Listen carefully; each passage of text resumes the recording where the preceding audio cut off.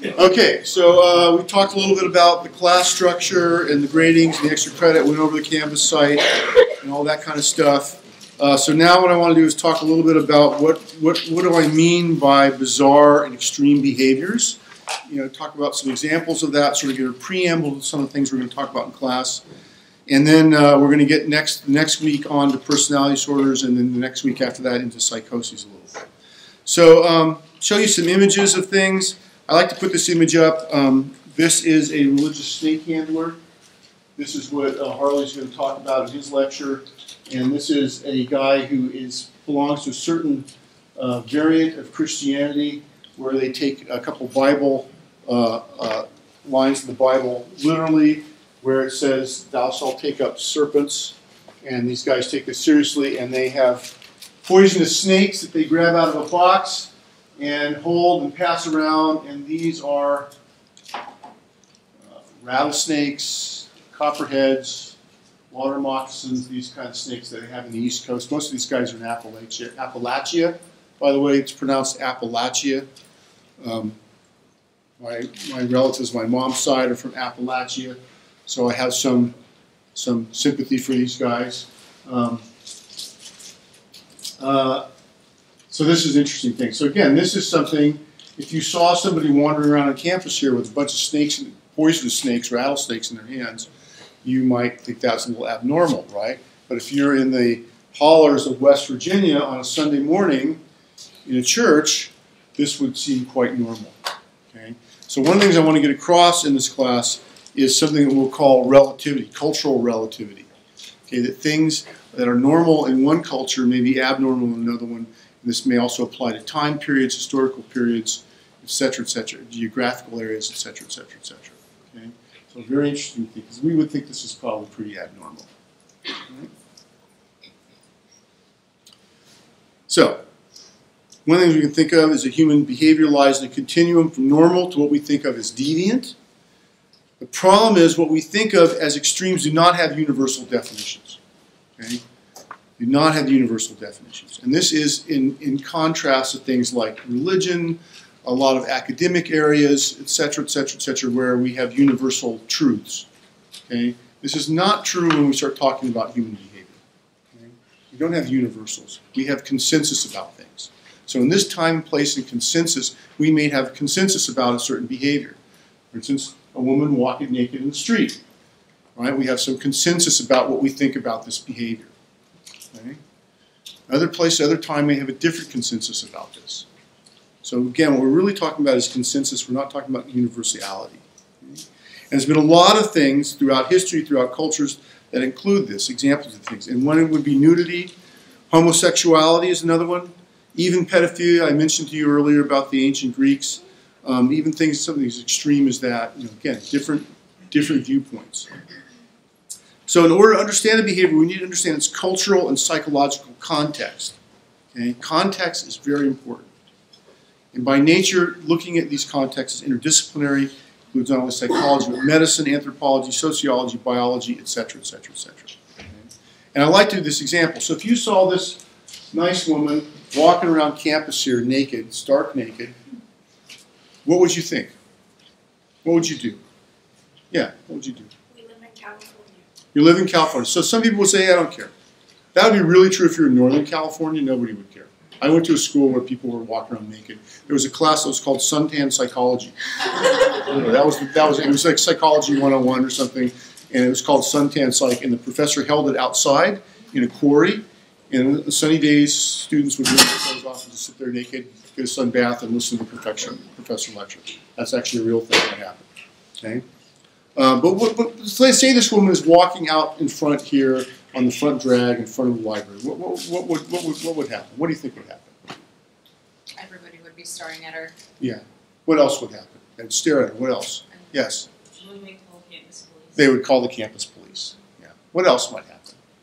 Who else might get a call? Ask her if she's okay. Ask her if she's okay. Assume something is wrong. Yes. What else? Social media.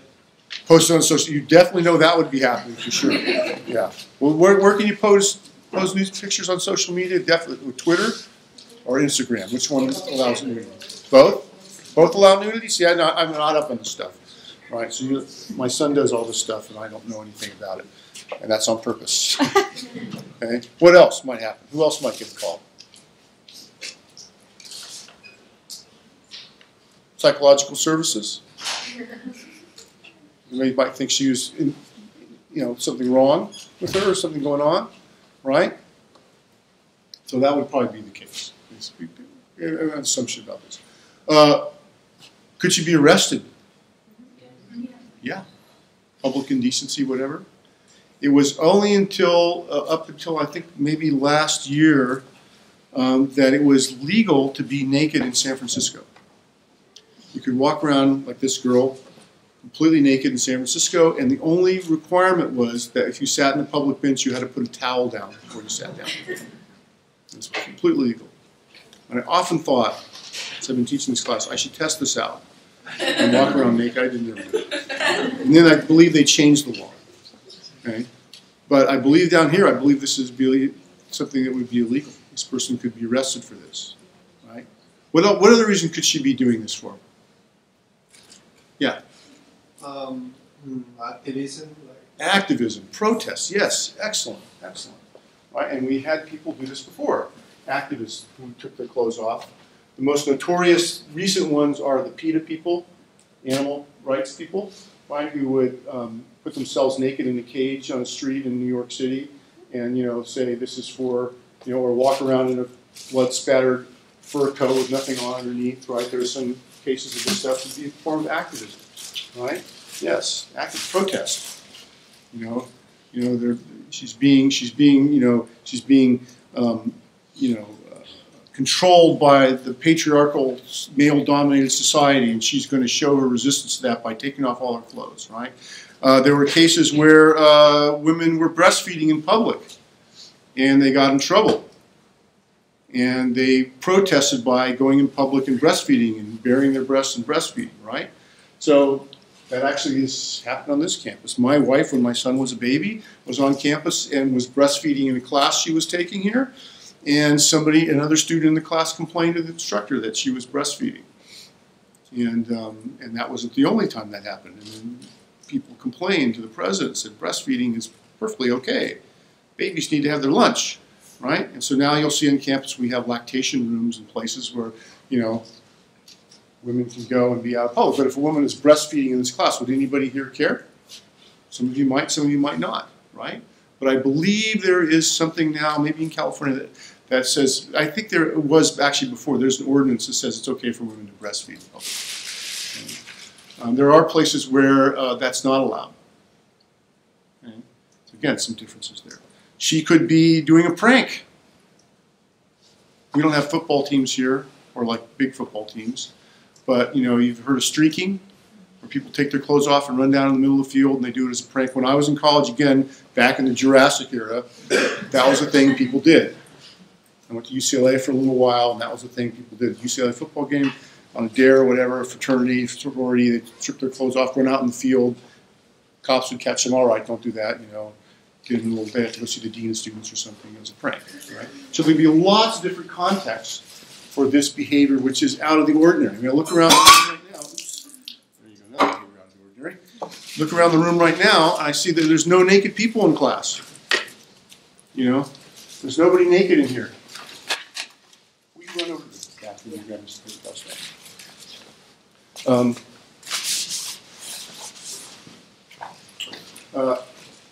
That's pretty good, actually. No naked people. I also notice there's nobody beating the crap out of anybody else here either, right? Remember your Freudian psychology, right? One of the two things that Freud talked about that are really important, that motivators of human beings, eros and thanatos, right? Sex and violence, right? Interesting, nobody here is doing those things. They're quite common things. Humans do them all the time. Humans are doing them right now somewhere, but they're not doing them out in public. In our culture, those are not things you do out in public. If we were a troop of chimpanzees, those things might be going on now in front of everybody else. It might be perfectly okay for chimpanzees to have sex in front of others or to fight in front of other people.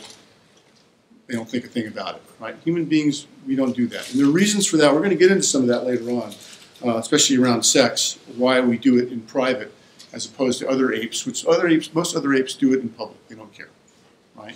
Anybody here have dogs? Dogs don't care if they have sex in front of you. They could care. They don't care if you're having sex. They'll jump on the bed and look at you. They don't care because it's not in their programming to that's not a thing that needs to be private for them. We have this sense of privacy. These things are sort of uniquely human, right? And so when these privacy things are broken, then we wonder what's going on, right? Now let's put this in a different context. Notice these guys behind her with cameras. Now what do you think? Why is she there? There's cameras there. Let's say there's cameras, guys with cameras, and there is Heidi Klum. You guys know who Heidi Klum is, the supermodel? Anybody here watch Project Runway? Yeah, I'll get it. Thanks. Anybody watch? You guys don't have time to watch bad TV, right? Nobody watch Project Runway? All the designers, and they make the dresses. It's a very, very, very good show. And Heidi Klum is the supermodel who's the hostess, right? So let's say there's a supermodel TV show person there and a bunch of people with camera. Now she's walking naked. Now what do you think? Photo shoot. The photo shoot. Do you think she's going to get arrested now? Probably not. Probably not. I don't know if the president would want a photo shoot of naked people on the campus, but, you know, no such thing as bad publicity, right? So P.T. Barnum said, okay? So it puts it in a different context, right? Let's say that there's movie cameras around and there's movie guys, movie cameras, and movie set people, and people holding boom microphones. And now in the middle of the street there is a bed, and this is a different kind of movie. Now what do you think? People are going to care? You go, what? The president approved this? Right? Because you realize we live next to the porn capital of the world, right?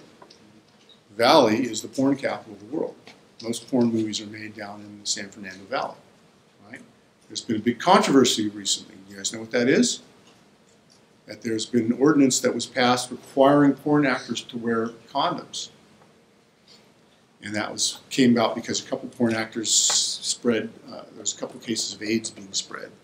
And somebody said, no, we need to protect them from themselves. Even though the industry as a whole tends to already do a lot of self-policing around protection. But there was a couple cases where it didn't happen, and so somebody said we need to have a law saying that they have to have condoms. Also that we want to force the porn industry to depict safe sex in pornos. And so that's been a big controversy. What you have now is a bunch of porn production companies moving out of the area where they go to some place where they don't have to have condoms, because when people are watching porn, they don't necessarily want to see, they don't want to be reminded of all the bad AIDS and STDs and everything by seeing people wearing condoms. Right? So this is a controversy. I don't know if it's been resolved or not, but this has been a controversy. Okay. So again, if you saw somebody make a porn movie on campus, you might be wondering what's going on. Different context, right? Different context. That makes sense? Okay, talking about different contexts. Okay. All right. Well, here's another picture for you. We're going to talk about a lot of things in this class that most of us would agree are to some degree extreme. They seem really on the edge, like most people would not do. Now, most of you guys have probably in your lifetime walked around naked in front of other people at some point. You know, either somebody, but usually probably somebody you know well. So we didn't really necessarily consider nudity to be an extreme thing. But this woman has had hooks put through her skin, and she's hanging from, you know, from these hooks put in her skin, and they're pulling up her skin. These are actually through her body. This is a ritual these people do. Some people like to do this ritual. And this would be something maybe more extreme. Probably most people have not done this and will not do this in their lifetime. Okay.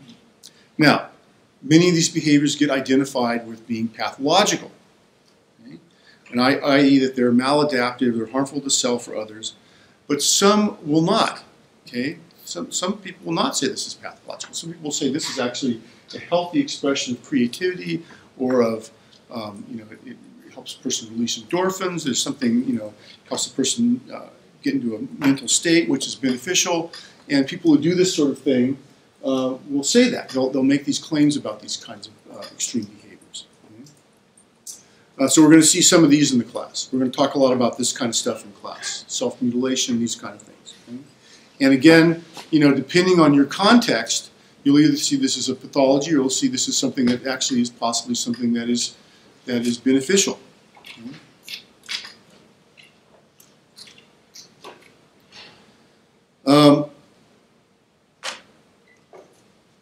It's hard to identify which sort of behaviors, what we might call bizarre behaviors, are pathological. And we're not going to agree on this. Okay? We're going to be in a lot of gray area in this class where we have to work to come to some consensus about whether or not the behavior is pathological or not in our viewpoint, in our culture. Okay? And this is especially relevant when we speak of other cultures. One culture's normal is another culture's pathology. And this is an example of women wearing burqas, right? Women wearing burqas, right? You know what a burqa is? They're typically worn by Muslim women, and there are variations of the burqas. This is the full-on, fully covered person. These women are only allowed to go out in public when they're fully covered. And this goes all the way down to women who just have to cover their bodies, to women who have to just wear something over their hair. There's a lot of versions of this. Again, I'm not picking on Muslims, right? No offense if you're Muslim. Ethically on my father's side, I come from a Muslim family. My dad doesn't practice Islam, but his family is ethically Muslim. That's how the British labeled him when he came here as a citizen, because he was a British citizen, a colonial British citizen. And they label people by their religion as an ethnicity. There's a lot of confusion there. That's a very interesting topic, which we're not going to get into. So I'm not picking on Muslims, but this is a good example of the cultural relativity. As we look at this and we go, these women are oppressed. They're being controlled by these males who are telling them they must do this, they can't show themselves, their freedom is curtailed, and we need to go in there and free them. Because this is screwed up and this is messed up, this is no better than slavery, all these kind of things you'll hear. And then sometimes you'll hear from these women who are wearing the burqas that, no, we like wearing burqas. We like this. We consider this a form of freedom. We choose to do this. Who are you Western people to tell us what to do? You Americans. You anti-Muslim people. Who are you to tell us what to do? Right? So there is a big controversy over this. And I used to have a clip, I don't think I still have it. There's a very good, interesting clip with Bill Maher, the talk show guy, comedian, where he does a burqa fashion show. And he just rips into these people wearing burqas. It's really, really... It's funny, but it's very culturally biased, right? Very culturally biased. And so again, you'll see now that there are fashion designers. They have this on the latest episode of Project Runway that I've been watching. They actually have a Muslim woman in there who's doing Muslim fashions, and they all include hair covering, right? They all include a hair covering. And I'm trying to remember what the name of the hair covering thing is. I'm forgetting it. They all have hair coverings. All the women in her fashions have to cover their hair. That's her thing, right? So there's even women who do these burqa kind of things, these Muslim dress restrictions as a fashion statement. So you can find those people now. So again, there's not consensus on this. How would you guys feel if a woman came to class here and was wearing this? How would you feel? Yeah. I think I don't think I have an opinion, but I think inside I would just look at it and be like, well, it kind of takes the pressure off of having to, dress and impress and all these other things that you worry about when you're getting dresses. Like, it's very, you're wearing... It's the same reason why a lot of private schools require kids to wear uniforms. They can't go and, one kid's got, the Michael Kors Gucci, outfit on. The other kid's got, like, stuff they bought at the Goodwill, So, no, everybody has to wear the same thing, so it equalizes everybody, right? So that would be a way to look at it. You could also look at it, hey, these women aren't going to get leered at. Right. Eyes up here, right? Not going to happen with a burqa, right? Stare at the whole thing, doesn't matter. You don't see anything, it's shapeless, right? So maybe some women, Muslim women have talked about this, where they feel it frees them from that, from the leering male gaze, right? So, there may be some positive things about it. Again, we are judging this from our perspective, okay? But if somebody came in and was in this burqa, I'm sure people would be concerned here. I'm sure they'd be, oh, what's going on there, right? Now, if they were in the burqa light, they wear the head coverings. I've had a number of students, Muslim students, in classes that wear a head covering. Nobody thinks twice about that, right? So there's a level, right? There's a line in the sand. There's a line in the sand where this gets drawn. And each of us has our own line in the sand that we go, oh, that's now gone over the edge, it's a little too weird, right? We each have that, okay? And as a culture, we have some relative consensus around those, usually, okay? But also as individuals, we have that. Okay. Let me give you another example, which is a little more controversial. This is the example of ritual female circumcision, or what is called female mutilation, female genital mutilation. Okay. This is something that's practiced by women, tribal women in places in Africa and also in the Middle East. In some cases by Muslims, other cases non-Muslims. And this is something that most Westerners are horrified by. That these young girls, usually they're young age girls, before they reach puberty, they are subjected to a form of mutilation of their genitals, which is often done in septic conditions, and also results in problems with sexuality later on, pain, things like that. You can imagine. I'm not going to go into detail how this is done. You can look that up. When I was in public health school, this was a big deal, and they had people, Americans and first world people of all ethnicities, by the way, who were roundly condemning this. This is something that we need as first world people to go into these countries. We need to stamp out this practice, and we need to set up NGOs, non-governmental organizations that are funded by governments to go in and stamp out this practice. We need to lobby the governments to make this illegal and go in and do this. And they've, by and large, they've been able to do this in a lot of places. And everybody here goes, yay, that's great. This is terrible. This is child abuse. This is horrible, right? And then when I was at Harvard, there was a woman who was from one of these African countries who was grown woman, who said, wait a minute, this is the tradition of our people, and who are you, mostly white first world people, to tell us what to do? We've had enough of your colonial interference. Enough of you people coming from your rich countries and telling us how to live our lives and what to do. This is our ritual. You may not like it, you may not understand it, but we think this is good. This is the way that we live. This is what we do. And you have no right to come and tell us not to do this. And this woman, who was now Harvard educated, as a grown woman, went back to her country, to her tribe, to undergo the ritual. She hadn't undergone it as a child. And she went back to voluntarily undergo, to have this done. And, and brought the viewpoint up. But wait a minute, you guys are imposing your Western first world country values on us third world people. This is another form of colonization, right? Another place that you're treating us unequally, you're colonizing, you're telling us what to do, you're controlling our behavior, and it's unacceptable. And so you had this sort of counter backlash. Now that backlash, by the way, was small compared to the amount of people who condemn this kind of thing. And you can have your own personal viewpoint about this. Personally, I think it's horrible, especially because it's being done to children who don't have a choice in the matter. But there are reasons that people did this, and the reasons that people do this, we're not exactly sure why, but it might have been related to the slave trade. Okay, we mutilate these women, and they're less desirable as slaves, and so then people won't come and steal them away. Western people won't come and steal them away, or other tribes won't come and steal them away and make them into slaves. Right? That's one possible explanation. There are other explanations too, depending on what you want to look at. Oh, this is a way of the men who ran the thing were afraid of female sexuality. It's a way for men to control women. There's all sorts of different explanations floated out there for this stuff. But this is an area where there is some cultural, differences in opinion about these things. Now, what's happened is that a lot of countries have made this illegal.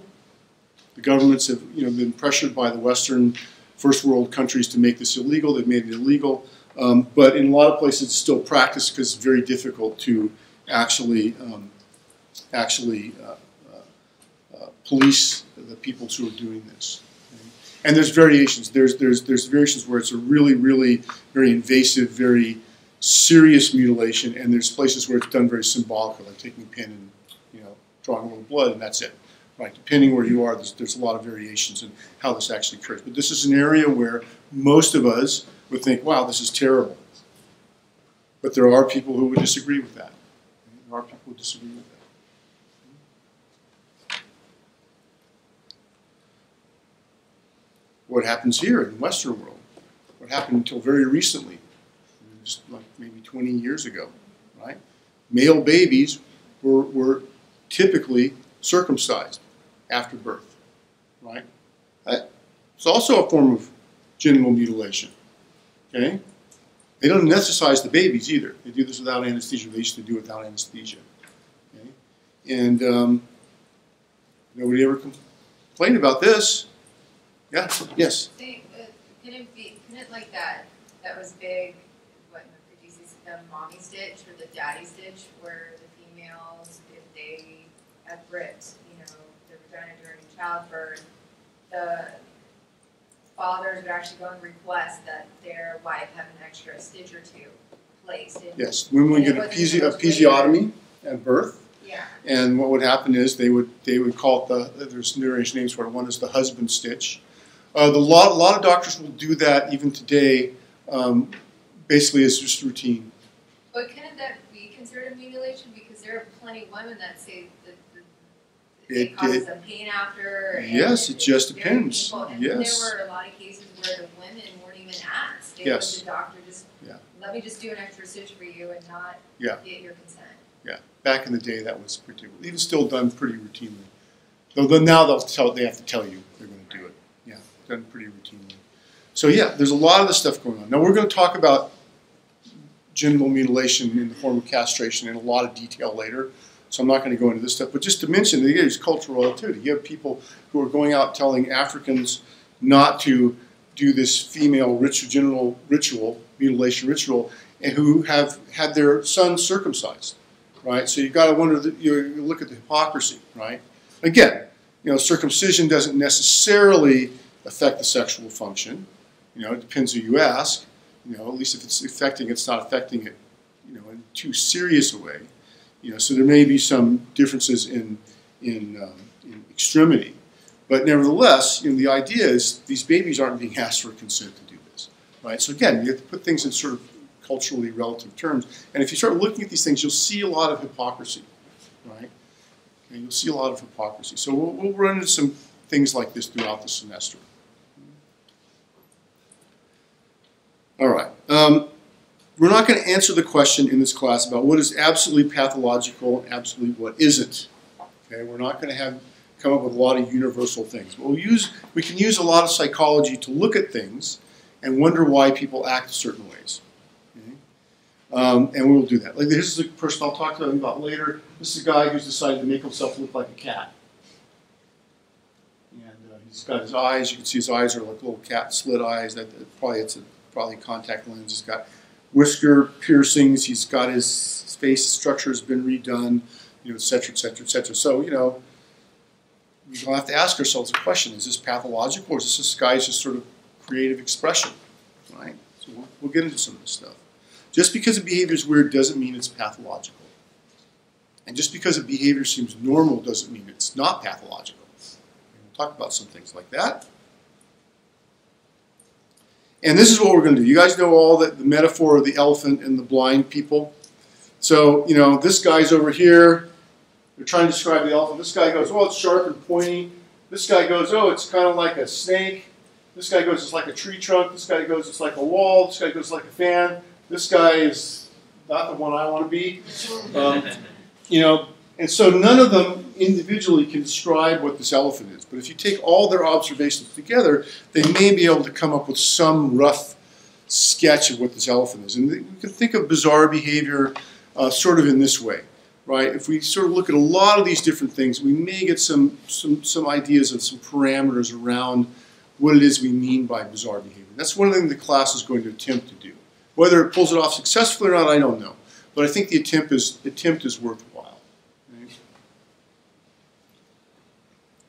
And again, if you think of these as all different fields, we have psychology, medicine, anthropology, sociology, biology, again, you can think of these things. We really need all these different fields to really try to get a grasp on what it is we're talking about in this class.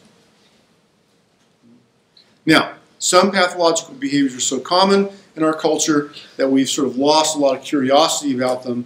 And we're not going to talk about those much in this class. So this woman is anorexic, and anorexia is a known psychological disorder. There's known treatments. There's all sorts of things here. We're not going to talk tremendously about this because this is something you're going to get in Psych 313. You'll learn about anorexia and bulimia and these kind of things, these sort of typical Western diagnoses. We're going to probably be more interested in the stuff that's a little bit either more obvious and not considered pathological, or stuff that is more extremely pathological. Okay? And really good examples of this are in our eating behavior. Most people look at Americans and think we are just absolutely crazy when it comes to our eating behavior. Our eating behavior is very pathological. As you guys may know, as a country, we are becoming more obese. I'm unfortunately a good example of that. There's a lot of health consequences to our eating behavior, tremendous amounts of health consequences, and people in other countries just think we're nuts, right?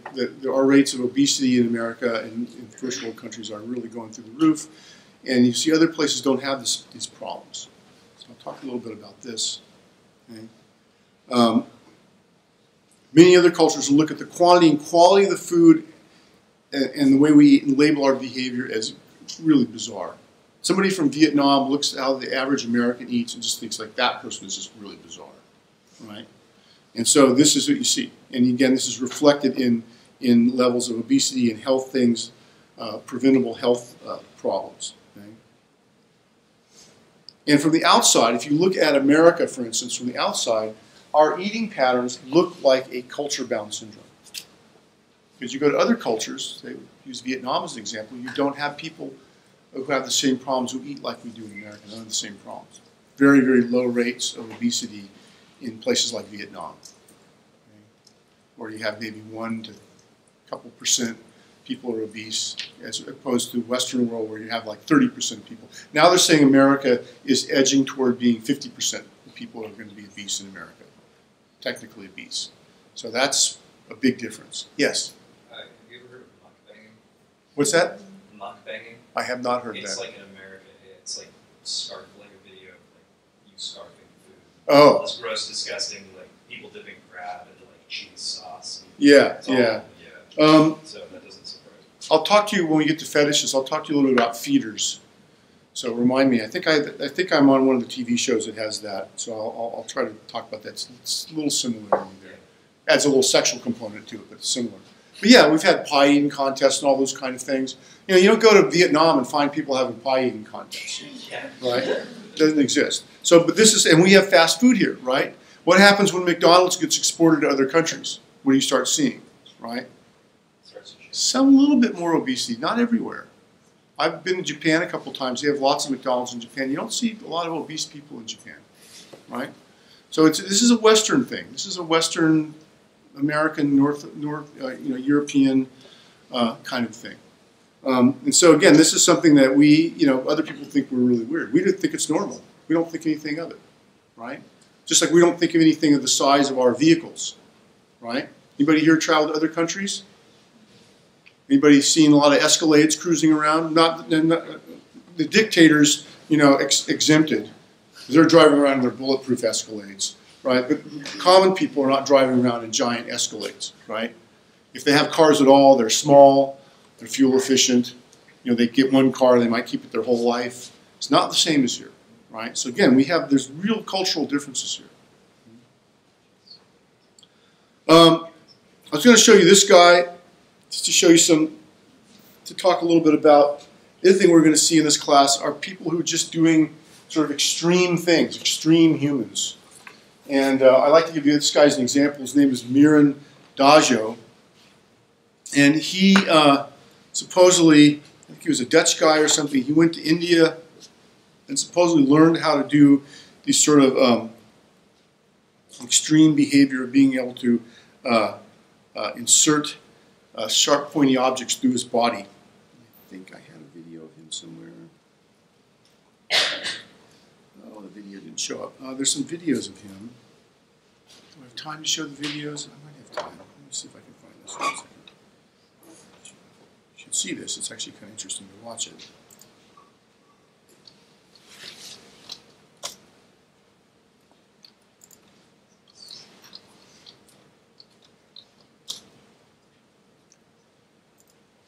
You see a video of him. Let's get to the good parts here. So what he would do is he would go and he would do demonstrations. Let's see if I can go back here. There we go. Sorry. So you go do demonstrations of this, and you have doctors there and people there to watch this going on. Demonstrate this is true. So one of the things we'll talk about in this class are people who do sort of extreme things from extreme human repertoires. That's a real sharp, pointy thing, and he's now going to stab this guy through the body with it.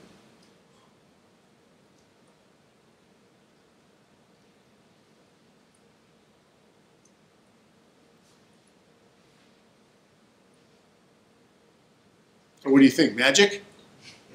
No, because they took an x-ray of it. So it's actually going through the body.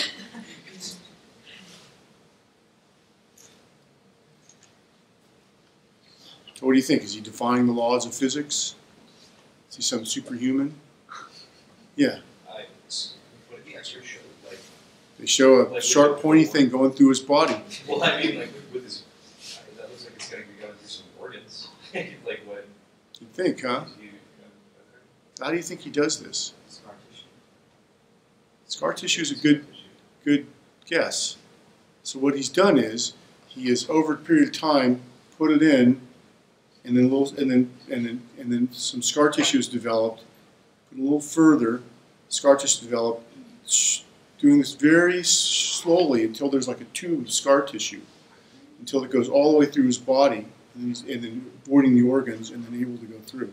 So something that they're doing, EKGs on the guy to see, how is he, and so that's why they think that's how he did it. I think there's a way he did that. And again, this is another bizarre behavior. Again, we saw some guy with a sword going through, you'd freak out. But again, you can't get around the laws of physics, right?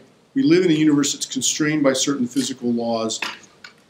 Life, biology is constrained by certain things. You can't get around that. So, we're not talking about magic here. Okay? So some of these bizarre behaviors will seem really strange. We may not understand what's going on, but there's something going on. Just because we haven't explained it yet doesn't mean that it is beyond the realm of science or it's something supernatural. And this is especially true when we're going to talk a little bit in a couple weeks about demonic possession. Okay? Just keep that in mind. I just thought I'd show you a little bit of this guy. This is kind of interesting.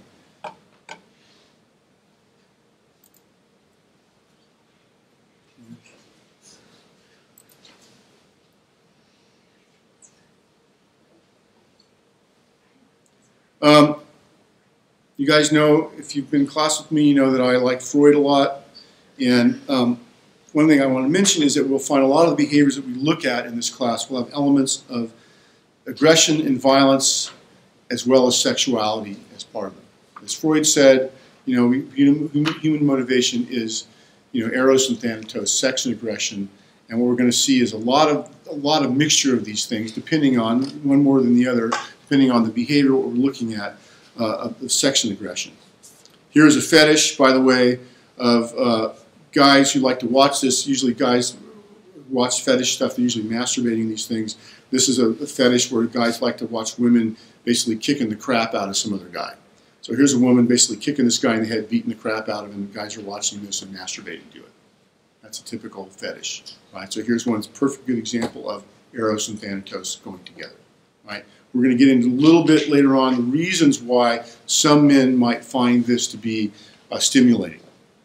And we'll get into that a little bit later. But just in a lot of things we're going to talk about, look for the eros and thanatos. Look for the eros and thanatos in them. Because it's probably going to be there to some degree. My favorite picture, eros and thanatos. It's Batgirl and Supergirl, right? A lot of times these things go together. Eros and thanatos go together. They're mixed up together. There's a wonderful word for this. This is called, I'm blanking on it now. This is called, what do I want to say? Condensation. Okay? or it could be symbols of things that go together, that one symbol may have multiple meanings. And one of the things you'll see in these symbols a lot of times is Eros and Thanatos going together. Okay, so they often go together. And again, if you look at that in the behaviors we're going to talk about in this class.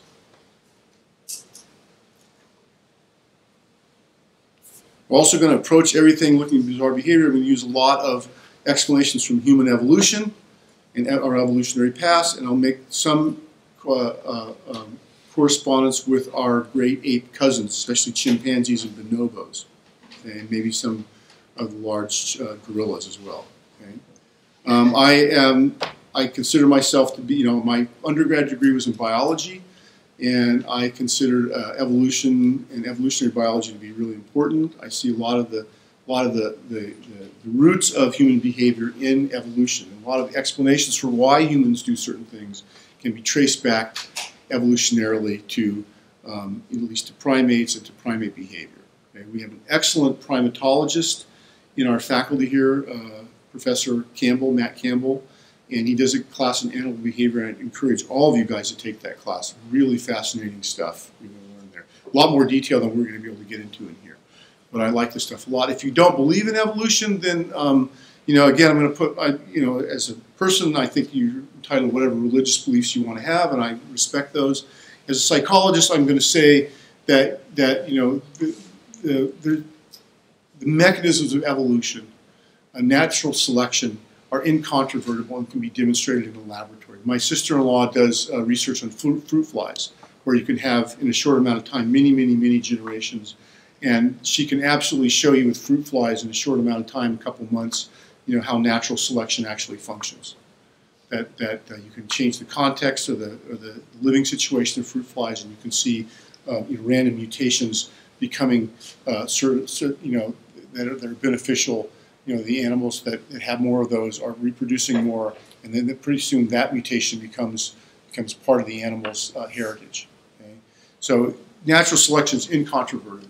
And anybody who tells you evolution is not true is just ignorant, unfortunately. Now, again, if you want to believe something else, that's up to you. But as far as putting our scientific thinking caps on, evolution is really incontrovertible. And because it's called evolutionary theory, does not mean it is merely a hypothesis. Okay? It's something that is really fairly proven fact. And a lot of the creationists who argue against evolution have very specious arguments. For instance, they'll say there's not a lot of intermediate animals that you'd see if things evolved, and so therefore things must have just sprung into existence because God willed them to be that way. And the truth of the matter is there's a lot of intermediate forms of animals in the fossil record, tons and tons and tons of them, and you find them all over the place. And I've got a very, very good book on this. If anybody really interested and wants to read it, I'm happy to let you take a look at it. I'm not going to get in religious arguments about here. You could argue, well, maybe you had to have God make the first spark of life or whatever. I'm not going to argue that, But as far as natural selection, evolution is concerned and related to human beings, there is a huge, huge amount of our behavior that can, at least the basis of it can be seen in primates. And so we're going to talk a lot about that in this class. And especially when we talk about stuff related to sex, sexuality, and mating patterns and things like this. And we have some important differences as well. We'll talk about those. So here are all the things we're going to talk about. We talked about these before. I mentioned these before. This guy is a Hindu sadhu. We're going to talk about people who do body modifications for spiritual reasons. I also talk about this in my 344 class a little bit. So we'll talk about these guys a little bit later on in the semester. Other things we could get into in more depth. We're not going to get into, just not have the time. Again, I could easily do 2 versions of this class, and eventually I want to do that, and I'll do more of that later on. But for you guys, there'll be some stuff we won't get into, okay? Just because we don't have the time. This is a picture of a feeding fetish. This guy has a fetish where he likes to be sat on by very large women, and he likes to feed them and to make them large. This is a fetish. They're called feeders. And there's some women who actually force feed themselves to get really big in order to service these men. They make a lot of money. They do well. They get a lot of attention. Lots of reasons they do it. And again, there's a TV show with this on. Human relationship to animals, we're going to talk a little bit about that. I'm not going to go in a lot of detail. We're not going to talk about human dolls very much. Again, these are all stuff that are on the TV show. Live action role playing, LARPing, very interesting thing. We're not going to have a lot of time to get into them. And objectum sexuality, which we will talk a little bit about. Okay? I won't tell you what that is. We'll leave that as a surprise for later. Okay? Vampires, people who think they're horses, cannibalism, alien abduction. We're going to get into all those things. Okay? See, this is alien abduction because now what is that? She's pregnant with an alien, but actually that's not a she, that's a he. Okay, male pregnancy, we're probably not going to talk too much about. Okay? But we're going to get into all these kind of things, weird things, body modifications, tattoos, scarification, talk about a lot of that stuff. Okay? So that's what the class is.